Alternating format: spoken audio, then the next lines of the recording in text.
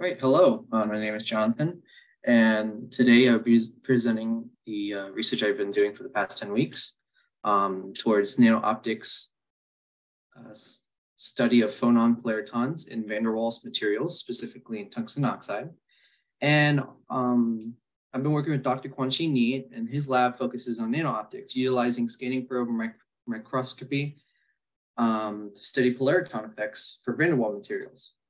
And what I've contributed is designing experimental equipment and developing a simulation model to compare material analysis utilizing the scanning probes.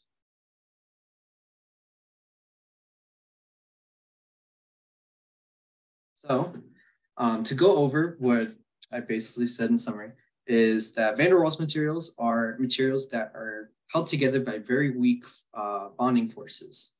And this allows them to be flexible and easily peeled into thin layers. A good example is graphene, which shows properties in electric conductivity and strength. But specifically, I'm wanting to study tungsten oxide, which has unique optical and electronic properties, such as hyperbolic plasmonic behavior, which is essentially electron oscillations on the surface of the material, electrochromatic capabilities, which is the properties will change when in the presence of an electromagnetic field. A tunable refractive index, which will allow us to tune the materials so we can test the different properties to see what's the ideal state for the material for our experiments. And a strong linear optical response, which is how the light will interact with the material and how we can modify the light itself using this material. And this can be used in sensing applications, electrochromatic windows, which are self-tinting windows, and other examples that I'll talk about later.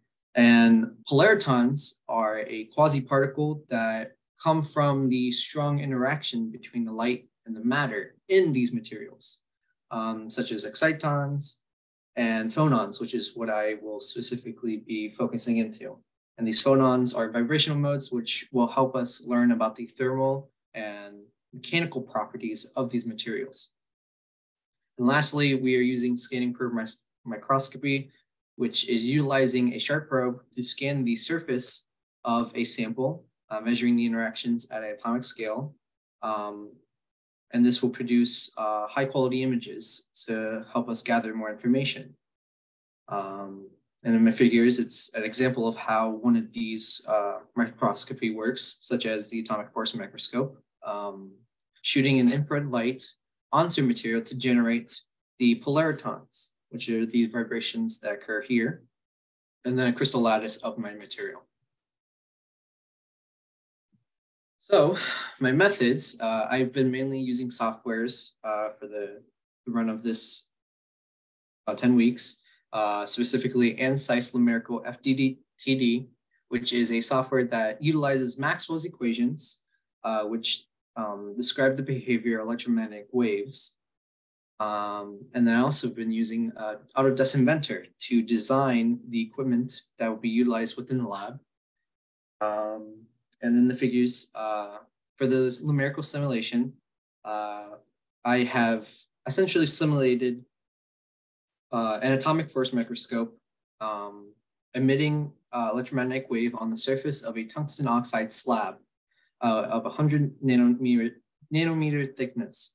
And it's surrounded by periodic boundary conditions, which help to simulate an infinite plane in the XY direction and perfectly matched layers on the Z direction, which helps to absorb scattering electric fields, which allow us to get accurate results.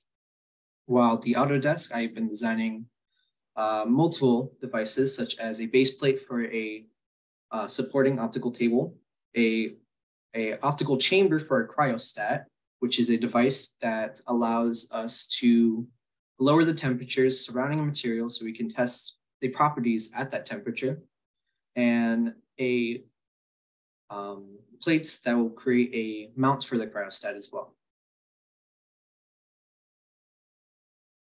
And so for my results on the figure 6 is a simulation of the electric field in the Z direction basically showing how the scanning probe will shoot an electric field at the surface, and this is showing how the electric field will behave on the infinite slab. While on figure 5, these are the devices I've designed with the base plate and a frame I built onto a pneumatic table, which will allow us to have a very stable optical table to perform precise experiments, while also a customizable adjustable mount that will allow us to place the cryostat at different heights so we can use our different machines for this cryostat. And it will be to facilitate for the purpose of analyzing these 2D thin film materials. And then in conclusion, I would like to say that this presentation has highlighted the significant progress I have made in designing the equipment for our lab, and I will continue to develop the simulation to generate optical spectra and demonstrate the dispersion relations of these materials. I will continue working with Dr. Quanxi Ni in his lab after this program ends, and I will be refining the simulation. I will create a 2D transfer stage, which is essentially peels the layers of the materials off, and we're able to place the material onto other types of materials, or stack the material in different angles and layers to produce different effects. I will continue sealing a vacuum chamber I've been working on to help generate a low vacuum environment for this material to be tested with. And I'm collaborating with Dr. Reyes to create a scanning probe for our lab. And I would like to thank Kawana, my research group with Dr. Ni, and the entire REU program.